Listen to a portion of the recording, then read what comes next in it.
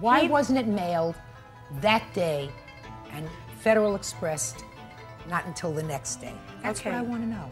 Okay. The rest of the stuff is unimportant. Because pulled me out of whatever I was doing and told me that he needed me to run this other errand and spend about, what, an hour with this other people. By the time I finished, it was already too late. So what I was going to do... You couldn't have taken the envelope to a Federal Express office? No, I mean, I could have, but this was not an overnight deal. It was not an overnight. But you could have taken it to a Federal Express office. Yes, I could have. All right. May I add another thing, Your Honor? The reason why she was actually angry at me is because, in addition to the Federal Express, she had some envelopes that she needed me to mail her personal. I wasn't angry about that. And in my personal stuff. Yes. And I asked her, well, since I need to finish this, this isn't very important. The mailbox is right underneath. Right, as soon as you get out of the elevator, it's inside the building.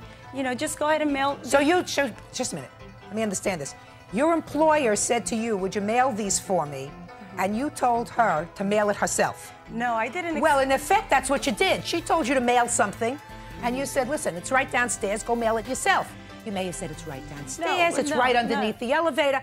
But bottom line, you were saying to your boss, go mail it yourself. Doesn't that sound ridiculous to you? It sounds ridiculous, but that's not what I said. She was on her way down to go over to the showroom. I said, I don't care if she was on her way to the post office. I didn't say to her. If your boss says to you, if your boss, and it's a new job of 2 weeks, and she says, would you mail this for me, please?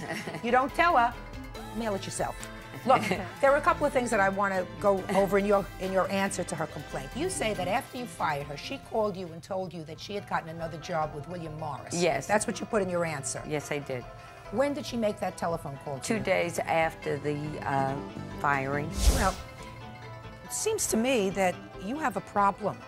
And one of your problems is when somebody hires you for a job, and if you've been working before, and based upon what you tell me, you have a work history, you know that there are no guarantees.